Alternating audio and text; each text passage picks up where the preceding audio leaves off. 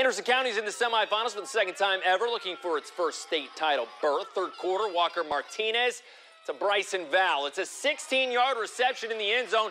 Mavs finally make it on the board, down 13-6 in the third quarter. Third was cooking for AC. This time it's Nick Mood. Pinches it in from 3 yards away, and just like that, we're tied up at 13. The Mavericks were at full speed in the fourth. Martinez, he's going to hit his favorite receiver, Val, again for a second touchdown. 20 unanswered points, and AC takes the lead for the first time all game, 20-13. Moog, he's going to cap it off for the Mavs. Defense sees him, but they don't want him. He pulls it in from 10 yards out, 29-13, and that's the final. Anderson County does something that they've never done before. They're state-bound, a moment these players will remember long after they take off the AC uniform.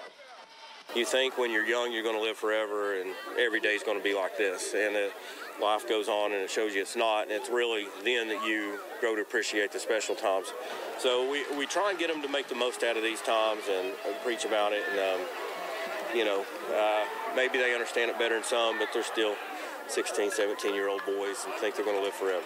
Still wrapping everything in my mind about, going to state. I've never been there before, obviously. I'm excited. My team's excited. It's really exciting for everybody around us, our community. We have a great community. This morning we had a send-off with a ton of people there to get up here. It's the first, as you said, it's the first in school history. I just can't wait for next week. Can't wait for what's coming for us.